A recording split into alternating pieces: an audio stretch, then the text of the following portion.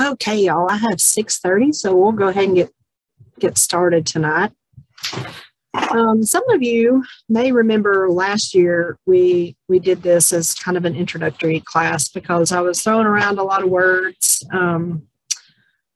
like the chemistry, chemical components of plants, and I was getting a lot of questions about what all those words meant. So I thought as we started off our month of August, as we get into herbs, that it would be a good refresher to kind of talk about some of those and utilize plants as illustrations as to what all those phytochemical properties are within plants, hence the name of tonight's class, The Power of Plants, because it's really kind of cool when we start really delving deep into these plants and their historical origins and what they're used for today, just truly how powerful they really are. So as always, if you have questions, pop those in the chat and we'll make sure we get those answered for you. And we'll get this up on the web portal within a couple of days. And just remember, every Monday night in August, we've got something dealing with herbs. So we're just going to kind of build on tonight's class.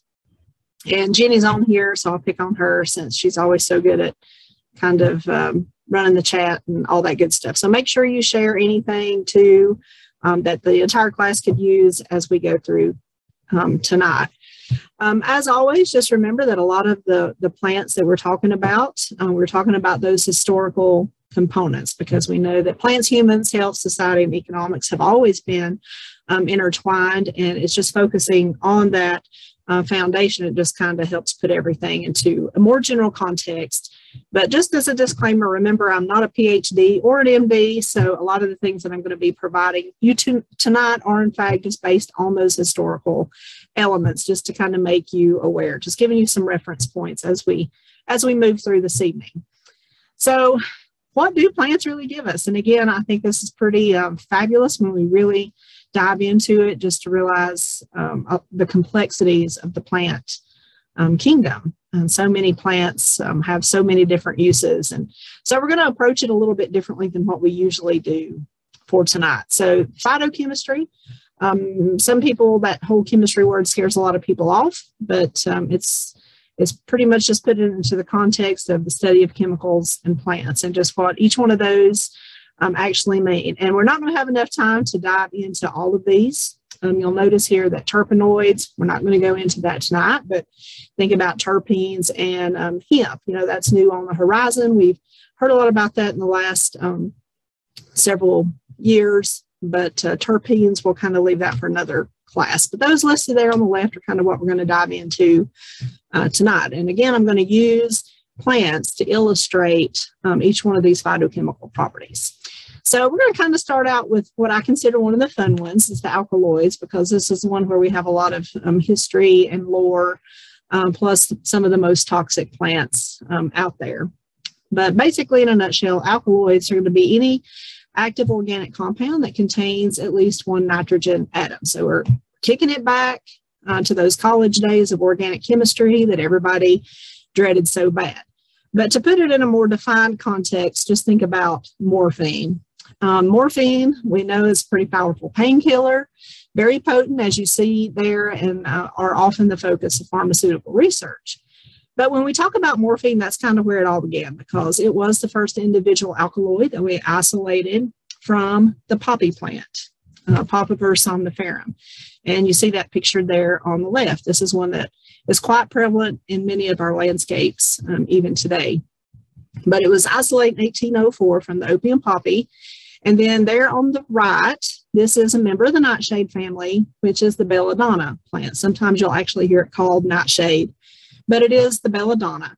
And from this, we get two derivatives, which are atropine and scopolamine. And sometimes you'll actually hear this called the atropa plant too, kind of depending on where you're located. But atropine is actually the active ingredient in Lamotil. So that's a prescription-only medication for diarrhea. It's also used in surgical procedures to help reduce saliva or any kind of mucus secretions in your airway, actually occurring during surgery, excuse me. It's also going to be used as an antidote, which is kind of ironic, I guess, because this one is so potent itself. But it's used as an antidote for organophosphate or carbamate poisoning, or those magical mushrooms, whatever, the magical mushroom poisoning as well. And it's also going to be used to treat bradycardia, which is a slow heart rate. The other derivative is scopolamine, and that's going to be used for motion sickness. So think about bonine or Dramamine.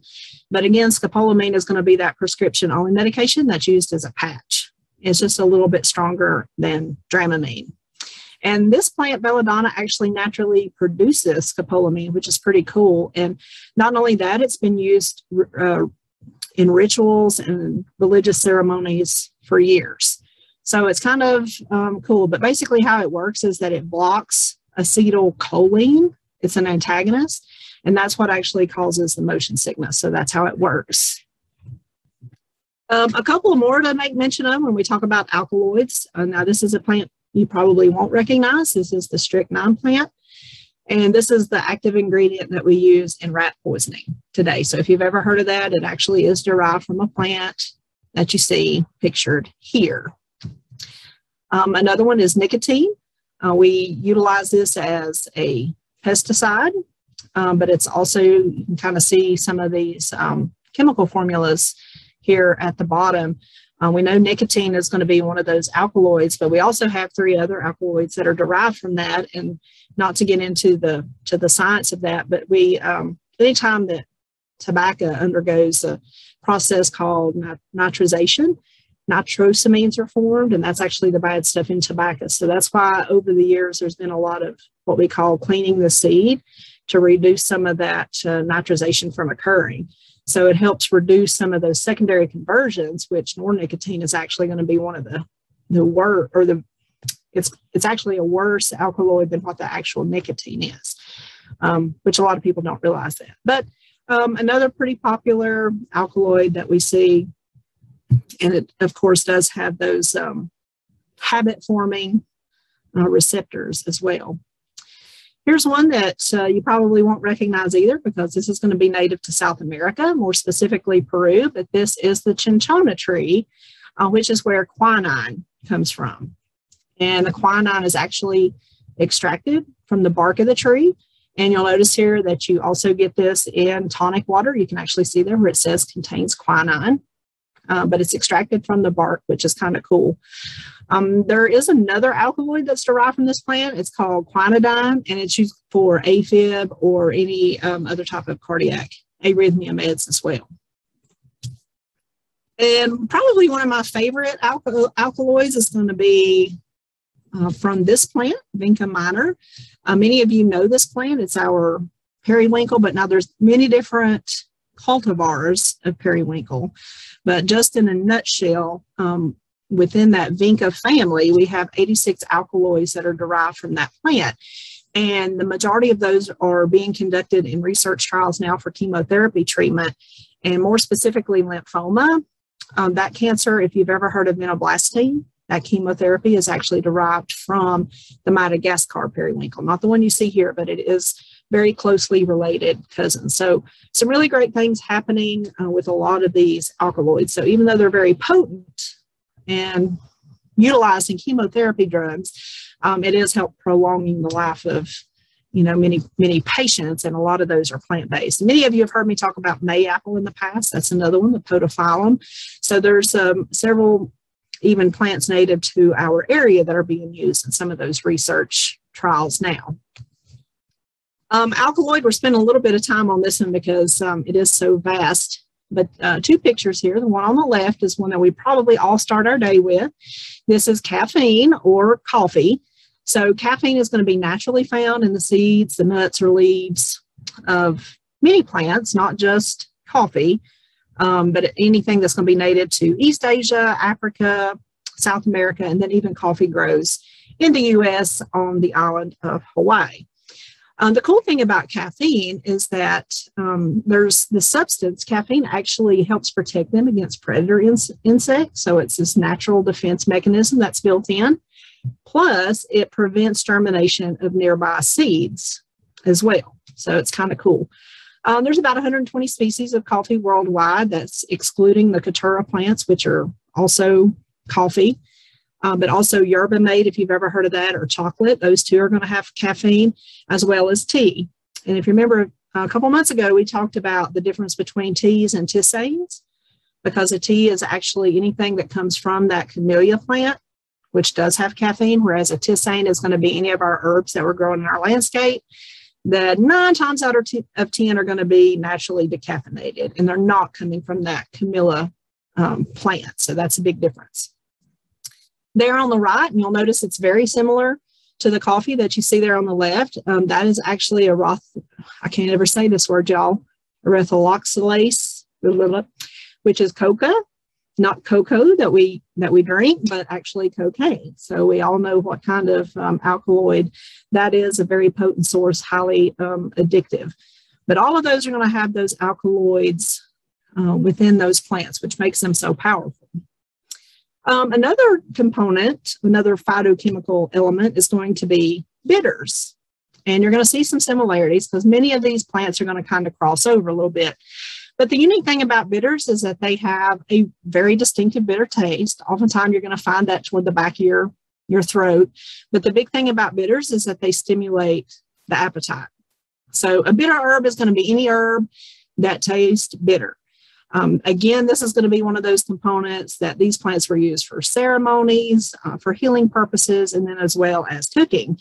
And of course, dandelion that we see there on the left, we know that's a bitter green that we eat in the early springtime into the summer months.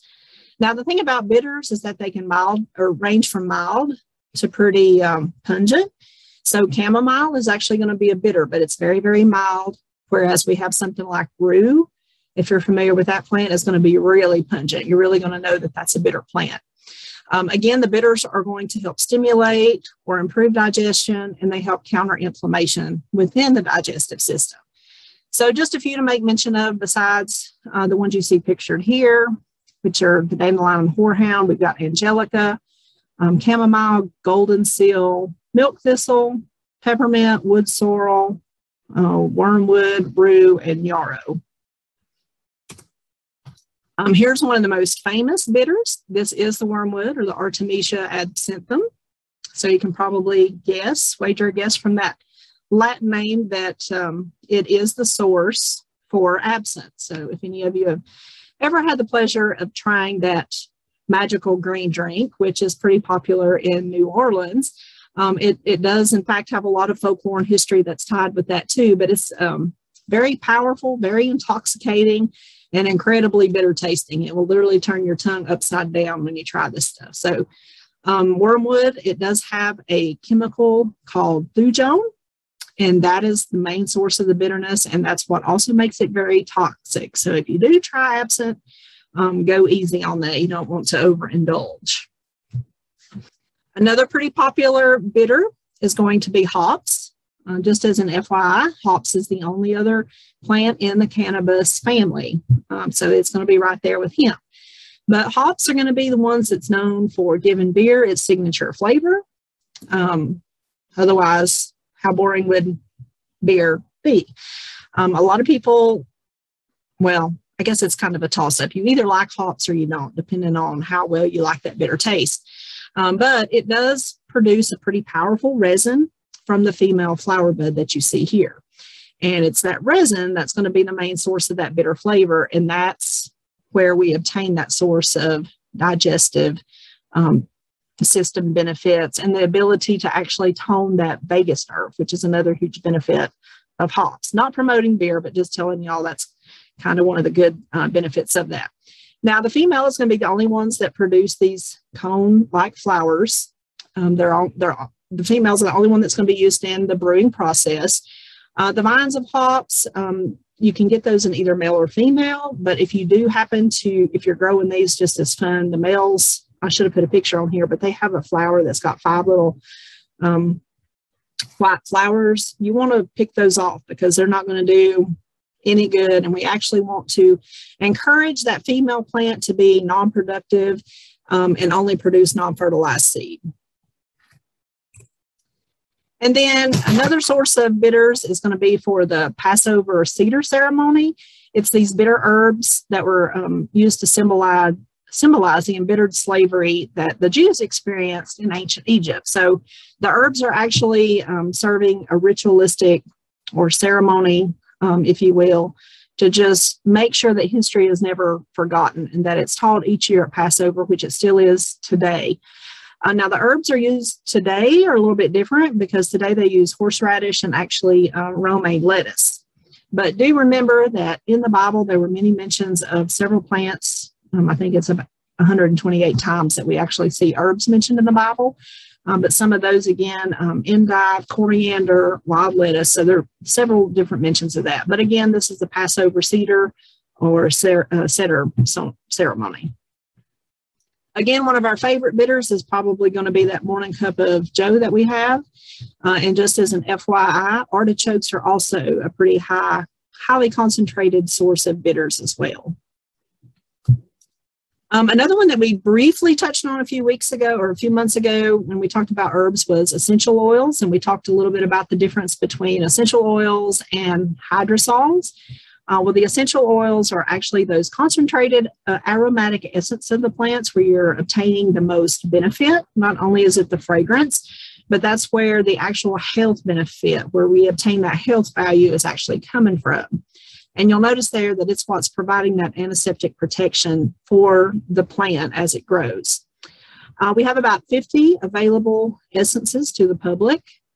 Typically, we usually thought about aromatherapy as being delivered via massage, but now we also use that in room sprays, incenses, toiletries, and then the aromatherapy that has gained so much popularity here in the last several years. And this is just a chart kind of showing some of that. One of the most famous, probably here as well as the United Kingdom, is the lemon balm, which folks over there do call it Melissa.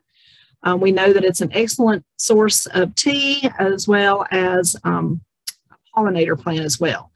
But the oil of Melissa or oil of lemon balm actually helps promote sleep. A couple of others to make mention of are frankincense and myrrh, and we know that these two were also listed in the Bible. But Egyptians also used these in mummification. And I don't know if you can see the thorns on these shrubs, but kind of a woody little devil as well. Their own self-defense mechanism built in externally as well as the oil itself. But these essential oils are actually derived or extracted from the resin of the tree. And we're going to talk a little bit about the differences between resins and gums here in a few minutes. But when it gets down to the distillation process, distilling from a plant like this from the resin is actually a little bit easier than it would be some of the other plants that we'll talk about in a few minutes.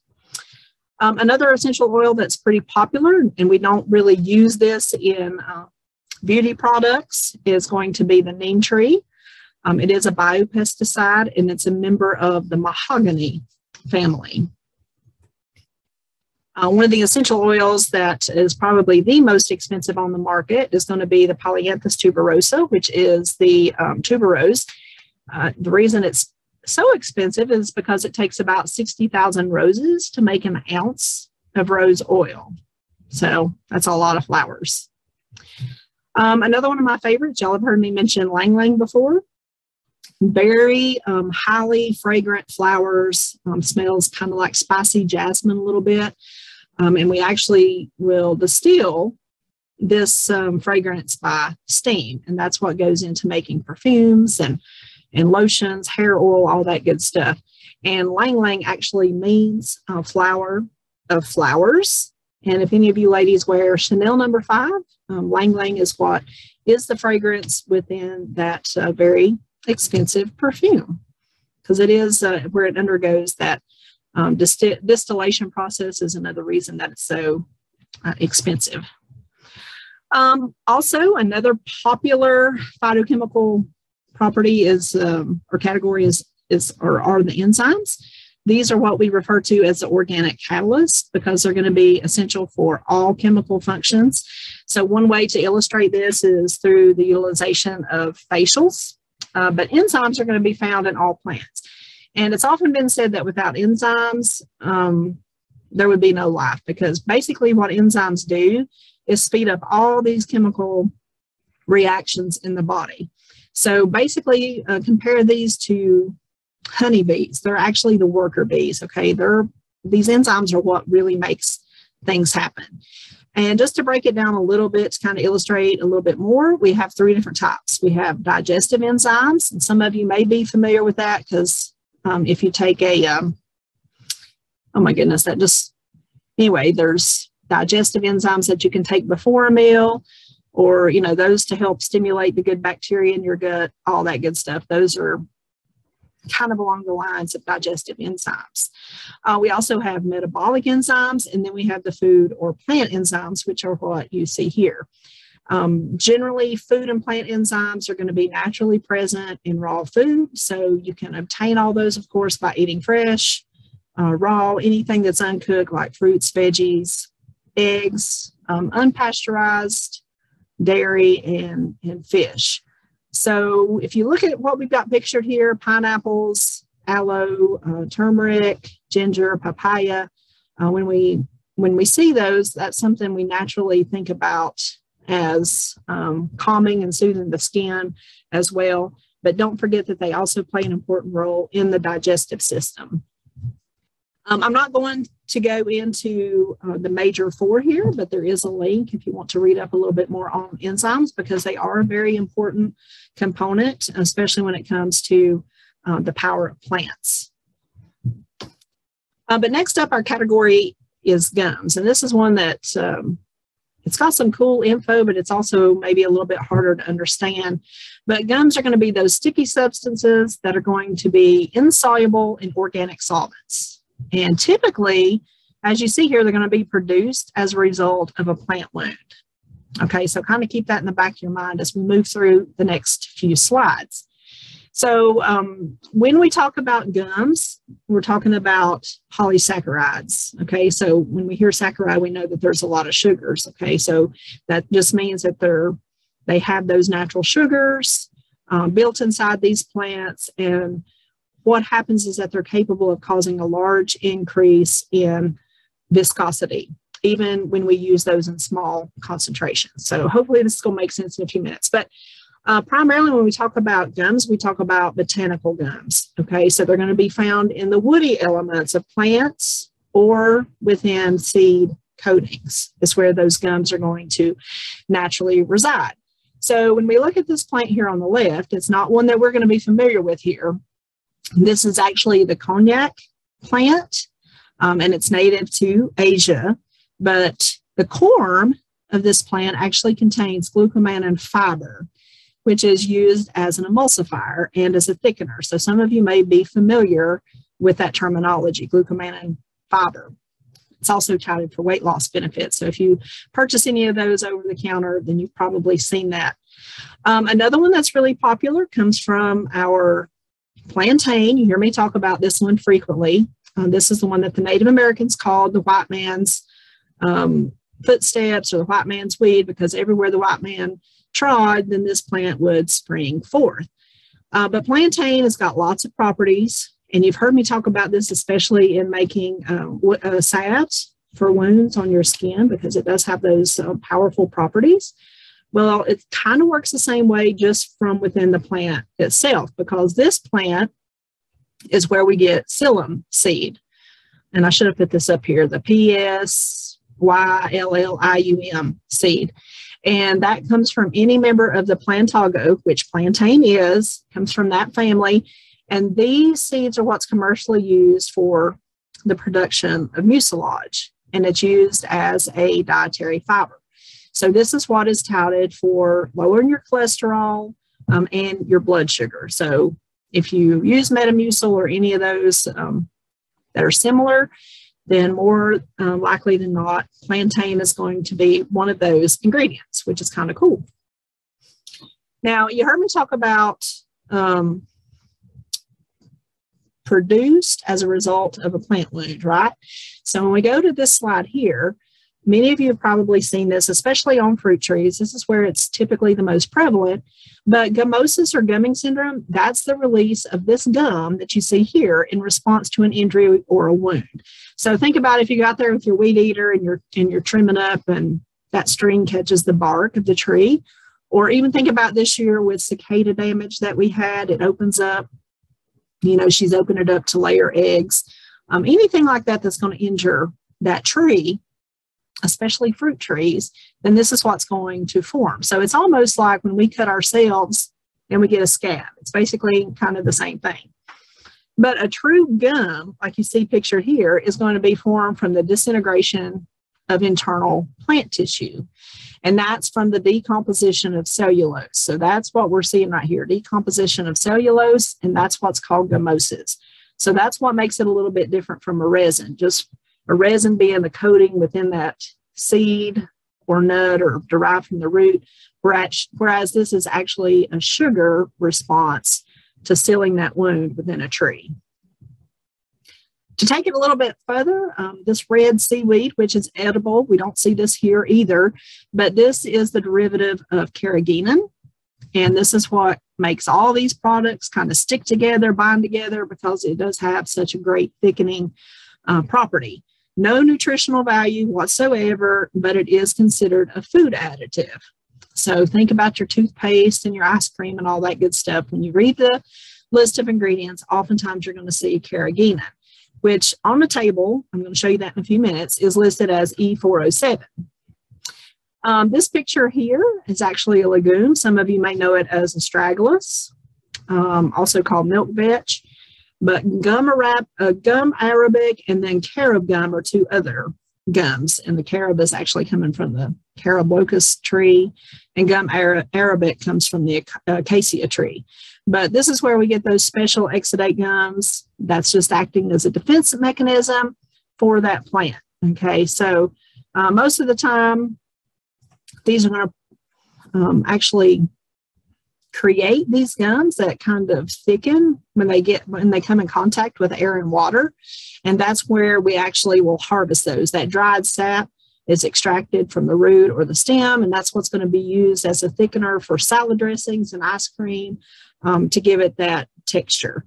So anything that has an E number, and you'll see here E400 to 499, that's where these emulsifiers and stabilizers are going to come from, but they're going to be plant derived. If you smoke cigars, the cap that's utilized, put in place on the cap of that cigar, or what we call the flag leaf, we're also going to use one of these E emulsifiers to do that. And also they're going to be used in artist pastels as well. So kind of continuing on with that, you'll notice two more additives here, xanthan gum and guar gum. So if you've ever tried the keto diet, then you're probably familiar with xanthan gum because it is going to add bulk with no carbohydrates. But xanthan gum is actually derived from a bacteria during fermentation process. The cool thing about xanthan gum is that it's the same bacteria that's going to be responsible for black rot on our cruciferous veggies. So think about broccoli, Brussels sprouts, and cabbage, and that's pretty prevalent here in Northeast Tennessee. But this is Xanthomonas, I can't talk tonight, y'all. Xanthomonas campestris when you look at the Latin, but we just call that black rot.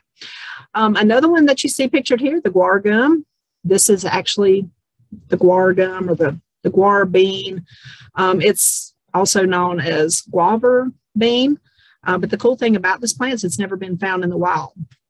But you're going to see this listed on a lot of labels because a lot of our food and beverages actually have that, because it is going to be able to change the viscosity of some of those beverages or food source, and it's going to be a fiber source. And it's also used for cattle feeds as well as cover crops, especially in nitrogen rotation, because it is a legume, so it's going to be nitrogen fixing. It's also going to be used in fracking and then paper and textiles as well. So kind of unique when we get to talking about the big family of gums. All of that coming just from a defense mechanism built within that plant. It's just protecting itself. And then we derive so many things from that, even though it's in the source of additives like you see pictured here. Another category are the glycosides, and this is a great big category as well. But glycosides are going to be substances that we break down by those enzymes that we were talking about earlier that's going to yield a sugar and a therapeutic treatment. So what you see pictured here is the foxglove, which is where we get digitalis from, which is a cardiac glycoside. And we're going to talk a little bit more about the lima beans and all here in just a few minutes. But to move on to the white willow, this is Salix alba. Of course, we know from this is where we get aspirin. But just as an FYI, if you take Bayer aspirin, that's actually coming from Metasweet, which is a type of spirea, because they discovered years ago that it was a little bit easier on the digestive system. It didn't cause as much upset. So spirea ulmaria is actually where, again, Bayer aspirin is derived from, but it was first derived from the white willow. A couple others, senna here is actually it's a legume as well, and then rhubarb, which is pretty popular here in Northeast Tennessee. And then one that I don't have pictured, but would be in the same category, would be aloe. All three of these are going to have laxative type properties. It's anthraquinone, and that's considered a glycoside. Miralax is going to be made of, let's see, you should be able to see that. Where's that on? Yeah, propylene glycol here, whereas rhubarb and senna are going to be natural to the system. So that's why a lot of people will choose one of these over the synthetic formula, just as an FYI, but they're going to act very similar. Now, a subgroup of glycosides are going to be our flavonoids, and these are where we're going to get anthocyanins, and of course, those two are going to be a component of flavonoids. So we actually have over 5,000 naturally occurring flavonoids, and all of those are coming from all kinds of plants. So even strawberries, which are pretty popular in the springtime, those are going to be a glycoside because they contain pelargonidin, which is also going to be where the red comes from in geraniums. So if you look at the Latin name for geraniums, you're going to see that relationship there. But it's going to be that pelargonidin is where that red is going to come from, hence the reason it's considered a flavonoid. Parsley is going to be one of those herbs in our kitchen garden that has a tremendous amount of flavonoids. Okay, super healthful, a lot of benefits. In essence of time, I won't go through all those, but if you're not growing parsley in your kitchen garden, you really need to be, because it's not just the garnish on the plate. It really does have some great health benefits. Yet again, polyphenols are going to be a subgroup of flavonoids as well.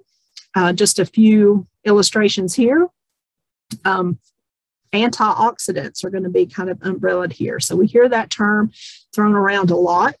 When we think about antioxidants and polyphenols, we want to think about anything that's red and blue. So when you see here the blueberries and the grapes, we know that those are high in antioxidants and the polyphenols, but a lot of people don't realize that peanuts, because they have that red skin, are also going to be very healthful and fall into the same category. So when we talk about polyphenol-rich beverages, this kind of probably illustrates pretty effectively a glass of red wine, again, coming from those grapes, is going to have really high amounts of polyphenol. And you can kind of see how that compares to a lot of other beverages, including our black tea, which is going to come in at 2 cups, which is really good too. So that's black tea. The cool thing to remember about flavonoids, you get so many great things from these. Again, it's not just about the flavor and those health benefits, but we're also getting pollinator attractants through some of those. It's what's going to control the color of a lot of our flowers and the flavor. You'll see here seed germinations is going to occur as a result of this, seed maturation, plant growth and development, all those stress management and allelochemicals. So all of these things are going to be kind of housed under that glycoside umbrella, and flavonoids are going to be responsible for a lot of these plant processes that actually get that plant to grow. So think about enzymes. You're going to have a lot of those kind of playing into this as well, kind of working in tandem together. Now, when we talk about a lot of these, we also need to mention apricots and bamboo shoots, cassava, elderberries, which was on that slide I showed you a few minutes ago, flaxseed, lima beans. All of these are actually related because they are a source of cyanide. They contain those cyanogenic glycosides. Bitter almond, elderberry, eucalyptus, wild cherry is even going to fall into that category too. Think about wild cherry when it wilts, it's toxic to cattle. The reason for that is because of those cyanogenic glycosides. So glycosides can be great.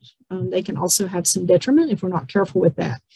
But we do have plants as well as bacteria, fungi, algae that can produce cyanide. And it's going to be found in naturally occurring in a number of plants, almost 3,000 plants. And these are just phytochemicals that, we're referring to these as cyanogenic glycosides. And so they basically have one carbon, is what that means, with sugar added to it. So as we got smarter and started breeding plants, we took a lot of those cyanogenic compounds out. So to illustrate that, lima beans, if you were to look at an old cookbook from colonial era, the early pioneer days here in Southern Appalachian, and then you're going to find those recipes actually saying to boil those in an open pot to break down those cyanogenic glycosides, because they were really high in those older varieties, because boiling repeatedly twice is going to remove a lot of those compounds, but it's going to leave that sugar, which makes the beans not only safer to eat, but also sweeter to eat. So that's kind of the difference. That's where a lot of that has now been bred out. When we take cassava and consider some of our poor countries in the world, we see a lot of that cyanide poisoning. And the reason for that is because cassava is such a staple in those countries. So that's why we see a lot of that even still today. That would be the reason for that, or because of those cyanogenic compounds. Moving on to our next category, we're going to talk a little bit about saponins. And basically, saponins, we kind of directly and indirectly relate to soap. Okay, so you'll see there they're emulsifying and irritating, toxic, similar to soap. They're going to be related to steroids, which yield sex hormones like estrogen and cortisol. So these are going to be found in most vegetables, beans, and herbs, just naturally occurring. Think about your soybeans and your peas, and even any herb that has soap in the name. And we're going to talk about some of these here in a few minutes, but like soapwort, I think that's actually the next one we are going to talk about. But they gained their name because they form a lather when you combine them with water. So they're found especially in plant skins, and they're going to form this waxy protective coating.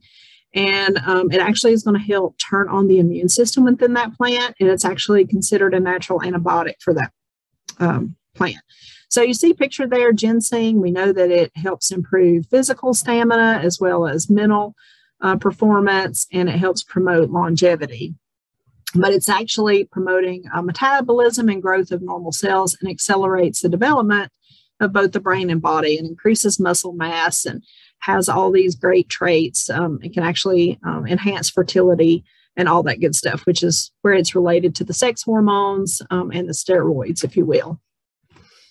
But when we talk about a true saponin too, the kind of where we gained a lot of this knowledge was through some of these naturally foaming plants like soapwort, which is what you see here. It actually was probably the first soap that we used here with our early settlers and pioneers, again, because the roots and the leaves actually will form those bubbles. It's really cool. And then Romans actually used this as a water softener years ago. And then farmers would make a soap out of this plant and bathe the sheep before they sheared the sheep to clean the wool. And then colonists, they brought the plant with them to use as that soap substitute. So basically you're just chopping it up, boiling it in water, and then it creates a cleanser. And you're going to find that actually a lot of these plants that have these saponin properties are going to be used in a lot of skincare products today. Yucca is another plant that has those saponin properties, and you can actually utilize that as a cleanser as well. Blue cohosh and calendula that we see here. We're going to utilize the blue cohosh in the dietary supplement form. The Native Americans love this one as well as black cohosh, but black cohosh doesn't have those saponin properties as much as the blue cohosh. But it was utilized as a uterine tonic, and it just helped improve the muscle tone in the uterus when they were birthing babies. And then calendula, we have a couple different kinds of calendula, but the calendula resina species especially is what we will actually utilize in a lot of bath and beauty products because of those saponic properties. Moving on to another category, tannins. This is probably one of my favorites. Those that know me know that I'm a wine drinker, especially red wine, and I like tannins. But these tannins are what give those astringency compounds. It also helps the blood proteins to coagulate. But you see a lot of plants there, cocoa, wine, tea, coffee, even cinnamon, all of those are going to be high in tannins. Tannins are also going to be a glycoside. You will all actually hear that referred to as tannic acid sometimes too, but they're water soluble polyphenols, and you're going to find this present not just in these foods, but in a lot of other plants too. So if you've ever drunk a glass of red wine and your tongue gets a little fizzy or the sides of your mouth, then those are tannins at work. If you like raspberries, that's also going to be high in tannins, as well as yarrow. It's got a lot of high tannins. Any herb that has tannins, high amounts of tannins, are going to tighten up tissues like varicose veins. They can dry up any kind of watery secretion. So think about diarrhea, or protect any kind of damaged skin like acne or eczema. Stop bleeding. Think about yarrow, the blood clotting. And it's also going to kind of help keep infections in check. So we got a lot of plants with tannins. So think artichokes, borage, cassia, chamomile, comfrey, ephedra, hawthorn, hops, vervain, witch hazel, yarrow, dock, poplar, rhubarb, and tansy. All of those are going to have high amounts of tannins in those plants. That's why if you think about those plants I just listed, you've heard me mention those before in some of our medicinal herbs, because they do have those high amounts of tannins. It's also going to help create a medicinal effect. So that is one of the reasons why, because of the tannins. When we look at the English oak, we know that years ago it was considered a pagan symbol, but there were so many things that the oak gave us, more specifically tannins. But now we did also use the acorns as a food source. It was used as a coffee substitute, believe it or not, years ago. Early settlers would feed acorns to the hogs to fatten them up before slaughter. But it's really this oak bark that has given us a great source of tannin. So, of course, I've got the barrel here because anytime we age red wine in those oak barrels, we're going to get tannic acid, or a high amount of tannins. We also will find nut galls that are going to be formed as a result, and those nut galls are also going to have high amounts of tannins too. And oftentimes those are going to be removed and utilized as medication, believe it or not. Just as an FYI, when we look at the English oak, we've got many different ones. If you're a wine drinker, you'll hear French oak or Slavonian oak. Those are both going to be English oaks, and those are going to be used in winemaking. When we talk about that grain of the oak, is what is going to yield a different amount of tannic acid. So Slavonian oak, which is not from Slovenia, it's actually from an area in Croatia. Those Slavonian oak has a tighter grain than the French oak, so you're going to get less tannin because of that. That's why we see French oak utilized so much in red wine, because it's going to impart more tannic acid, which is going to give you more fizzy on the tongue, just as an FYI. When we talk about other plants that are high in tannins, we can't forget tarragon. This is considered the king of herbs in France. And we think the reason for that is because it is the high tannic acid content. If you've ever eaten Béarnaise sauce or utilized this finesse herbs blend, That's also going to include chives and parsley and chervil, but tarragon is going to be what gives it that pungent, bittersweet flavor. It's going to almost have that licorice, anise, kind of a menthol flavor. But that's going to be found in any plant that has that licorice flavor. It's, you know, that is going to tell you it's very high in tannins. And then as we move on to the next category, we are looking at mucilage. You've heard me say mucilaginous a couple of times already tonight, but mucilage is a viscous gum that swells into a gel in water. And the biggest thing is that it's used to soothe that irritated or inflamed skin. So they're deriving their properties, again, from sugars that they naturally contain, that word polysaccharide again. And when we look at polysaccharides, they're giving us like a slippery, mild taste, but then they also swell in water, and that's where we're getting that gel-like mass. And that is what is going to help protect and soothe irritated tissues, not only externally, but internally as well. This one here is the marshmallow, and we had a master gardener a few years ago do a presentation on this, and it was just fabulous. But the cool thing about marshmallow is that they have these ring-shaped fruit, which are what we call cheeses. And it's these that we use in cosmetics because of these mucilaginous properties. So ladies, if you're wearing mascara and that viscous substance, that's coming from some of these plants that are naturally mucilaginous. The roots of the marshmallow actually contain natural sugars, and they were used in those early medicinal sweets.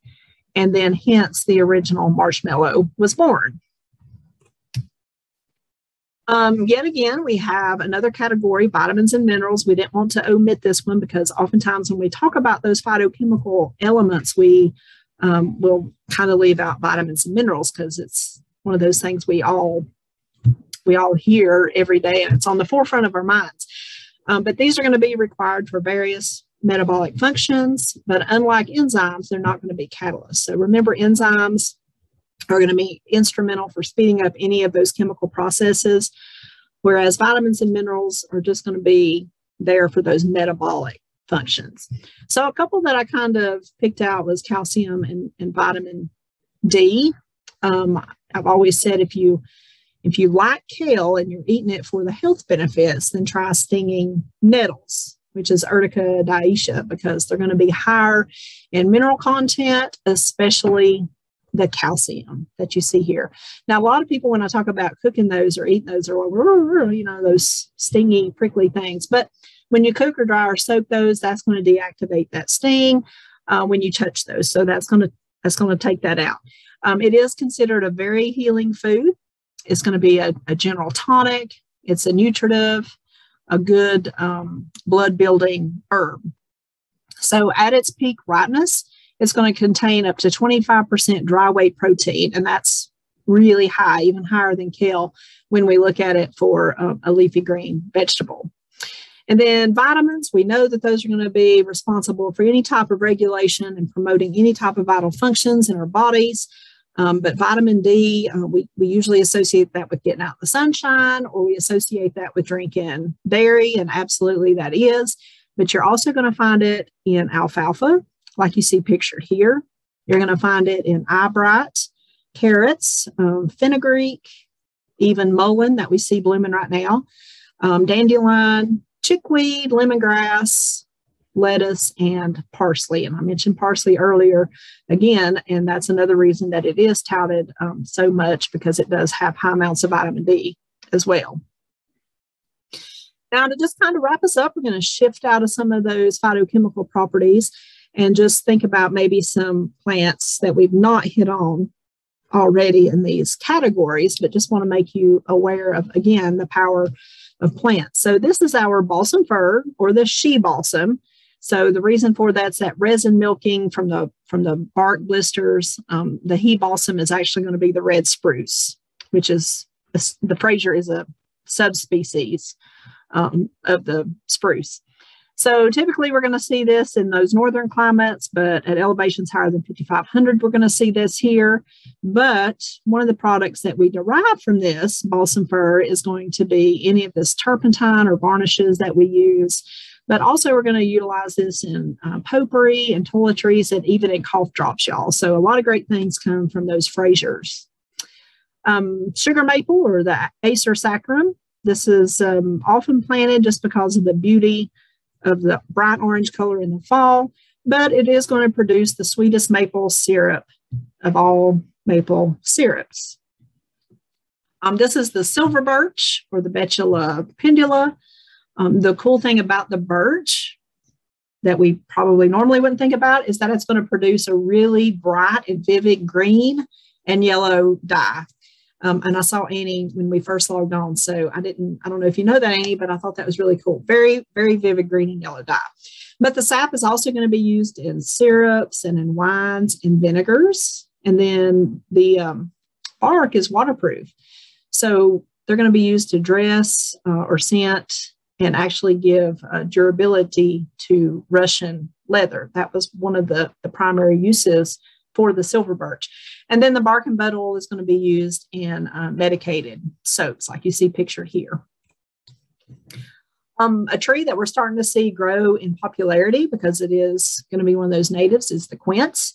It is one of the world's oldest cultivated plants. And if you'll notice there from that picture of mascara, we know that it does in fact have those mucilaginous properties.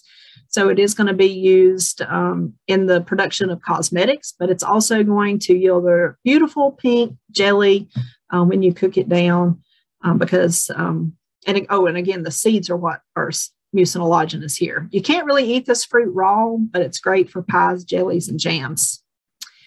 The ginkgo tree, this is going to be the most common tree street in the U.S., at least a couple of years ago it was. It is considered a living fossil. It's about 200 million years old, which is what makes it a living fossil. The females will actually produce fruit if the male is nearby. There used to be one of these outside the Washington County Extension Office. And if I'm not mistaken, when I was down there for something a month or so ago, I think that tree is gone because it was a female tree. So it would drop its fruit, and it's really stinky fruit. If you've never smelled a female ginkgo, not only does it smell bad, but it's a very messy tree. But ginkgo is touted for improving brain efficiency and cellular energy. We see that touted all the time. But we know that this is it has a lot of tenacity. And we saw this because the reason that ginkgo is so popular is because when we dropped the bomb on Hiroshima in Japan, there were actually 6 ginkgo trees that were growing less than a mile from the drop zone. And this is one of the few things that's still living today. It actually survived that blast. So even though plants and animals and everything in the area were killed in 1945, these were charred and they were burned up pretty bad.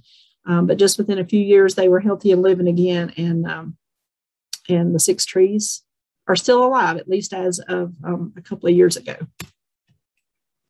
The sweet gum tree, when you actually crush these leaves, they're going to release a fragrance, which is why it's called sweet gum.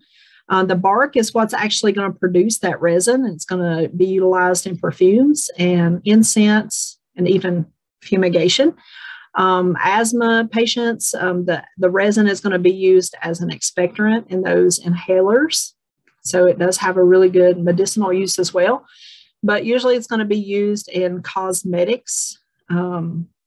Just as an FYI, the Flight 93 that went down in Shanksville, Pennsylvania, they planted a sweet gum to commemorate that plant. The sassafras tree, it's a very highly aromatic tree. It's got outstanding fall foliage, which makes it very popular in landscapes. But the cool thing about this plant, we get so many things from this plant. First of all, the Native Americans loved it because they used every part of this tree. If you like Cajun food, gumbo filet is actually going to be dried up powder, or the ground leaves are used as a dried powder as that seasoning for gumbo.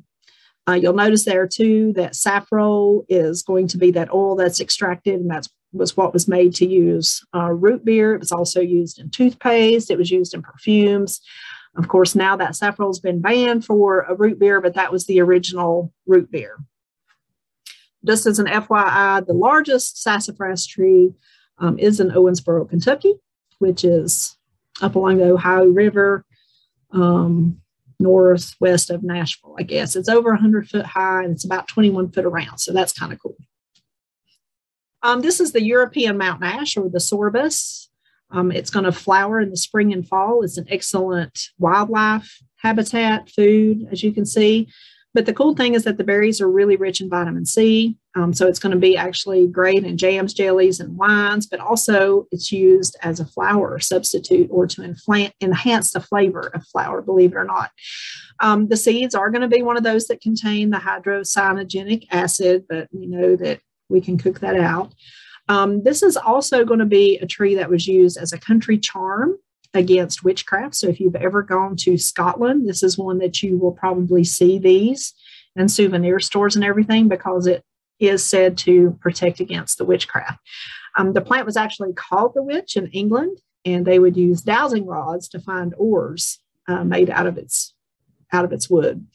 And then they would actually use twigs to drive the cattle into the pasture for the first time in the springtime, because they said that that would help promote the fertility and the health of those cattle all year long. Here's a plant that you'll either hear good or bad about this plant. This is the yew, the Taxus baccata. You either love it as a landscape plant or you don't. It's a very slow growing plant, but it's also long lived. Why is one reason folks really like this. You'll see this on a lot of the homes that are about 100 to 150 years old. But this plant also generates an alkaloid called Taxol. So you may have heard that in cancer research. It's being continually conducted on that.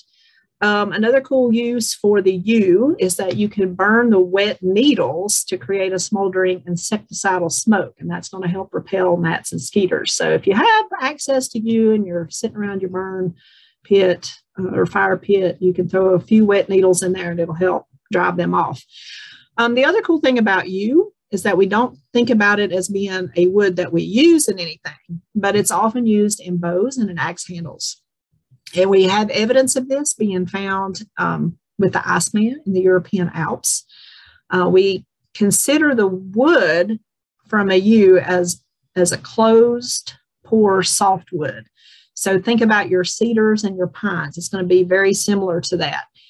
The reason that we like this wood for bow handles and axe handles is because it's really easy to work. It's very friable. So it's going to be the hardest of those softwoods, but it's got great elasticity. So that's why it makes it ideal for anything that's requiring any type of springiness, such as the bows. This picture right here is one of the oldest living artifacts today. It's known as the Claxton Spear. I can't remember exactly where that's at, but the cool thing again about these yews is that they can live up to 400 to 600 years. And the entire yew bush, the entire Taxus plant, except the aril, which is the red flesh of the berry that covers the seed here, is poisonous. So that's where those alkaloids are actually coming from, and that's what's used in that cancer research. This is your linden or your basswood. This tree is going to be really hard to ID because they hybridize so freely. So think about Bradford pears. Y'all heard me harp on that a few weeks ago. Self-hybridizing, it's the same thing with the basswood. But some of the best honey you'll ever eat is the linden honey. It is probably a little bit more expensive, but it is some of the world's most valued honey. And the flowers are really super sweet. They were actually utilized in tobacco years ago. They would smoke that in their peace pipes and use it to flavor both snuff and cigarette tobacco. I wanted to make mention of cotton because it's one of our big fiber plants. So we get our blue jeans and t-shirts, cottonseed oil, all of that comes from the mighty cotton plant. Just as an FYI, those flowers actually change color. And let's see, there was something else I was going to mention about cotton, but I can't remember. Oh, it's being researched as a male contraceptive. I'm not sure what the status is of that, but there is a link in the notes to read up on that. Here's a plant. I just wanted to put it in here because we're starting to see this on health health store shelves and everything. This is the Bacopa. So this is a plant that grows pretty prolifically, even in mud. You can tell here it's a succulent plant. So think about your sedums in your landscape. No relation there, but it's going to be kind of similar to that, or a jade plant, the consistency. But a lot of people will eat Bacopa because it does have a really bitter and pungent taste. And many cultures around the world treat epilepsy. They use it in Eastern medicine for the yin and the yang. They use it to stimulate the yang energy. So a lot of people also use this just in aquariums in their homes. Black cohosh, you've heard me talk about this multiple times. Native Americans use this for ease of childbirth and as a antidote for snake bite. We're seeing Joe Pye bloom right now. It does have a place in cancer research. It's showing potential in anti-tumor properties. And I see I'm getting close on time, so I'm going to zip through these last few. Lupines, you've heard me mention that before in cover crops. It is something, though, that can spread really bad, so you don't want to get into that unless you're going to be able to control that. But it's great to use for oily or acne-prone skin. The seeds are going to be utilized as a coffee substitute or even a flour substitute. They are a nitrogen fixer, great as a green manure. The biggest thing about them is that they absorb excess poisons and chemicals from the soil. So when the Chernobyl catastrophe happened, lupines were planted around Chernobyl to absorb that radiation poisoning after that nuclear disaster. And then pyrethrum, which comes from the pyrethrum daisy. This has given us a very popular insecticide that we use in our gardens, the pyrethrum. Active ingredients become toxic if it's highly concentrated, so be aware of that. Just a few more and we'll get you out of here. We'll look at some plants maybe not always think about. The cashew. We actually call these swollen stems apples, and then that protruding kidney-shaped fruit is actually the nut itself. In Asia, they eat all parts of this plant. They actually will make an alcoholic spirit there called cujwado. And then the leaf, the flower, the bark, and the oil are all going to be poisonous. So like I say, they eat this in Asia, but they're cooking that and they're using it medicinally. But the oil of this plant is very caustic, believe it or not. But they also use the fruit, the apple, to make dye for tribal paints and such. This is the jackfruit or the autocarpus. It's an evergreen shade tree. Notice here that the fruit grows directly from the trunk. The cool thing about jackfruit is that a lot of folks are utilizing that as the next big meat substitute. And when I say big, I mean big. You can see how big that fruit is. But it's also going to be the color of, it's going to be, well, the trunks actually yield this yellow dye that you see the monks wearing, which is kind of cool. And then carob, I've kind of bounced around this one a little bit tonight. You can probably tell by looking at this one that it is a legume. It's a very drought-resistant, shrubby, little dense tree. It's going to produce these little green pods, and these are what's really sugar-rich in pulp. They contain the protein, vitamins, and these little hard beans on the inside like you see right here. This pulp is actually going to be used as an alternative to chocolate flavoring. And that's going to give you a caffeine-free food. It's also going to be utilized as the coloring agent for bouillon cubes. So if you still use the bouillon cube, next time you open a square, think about the humble carob tree here. And then the beans, this is a jeweler's original carat measure. Okay, so 1 carob seed actually equaled 1 carat when they were talking about diamonds. And then they also will use this to make a coffee substitute, again, because it is caffeine free. This is the one I'm working on this for later.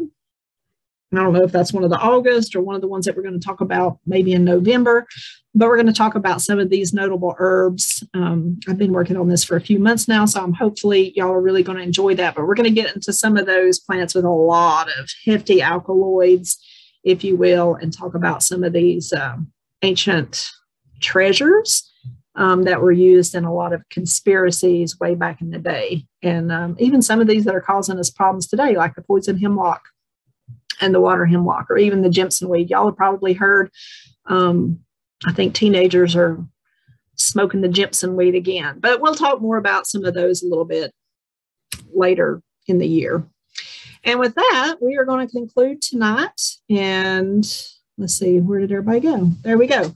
All right, so I will check out the chat box and get all this stuff sent out to you in the next day or two. And I hope y'all enjoyed tonight, and we'll just kind of build on that for the rest of the month. And I will see y'all next Monday night at 6:30. Thanks, y'all. Good night, Melody. Night.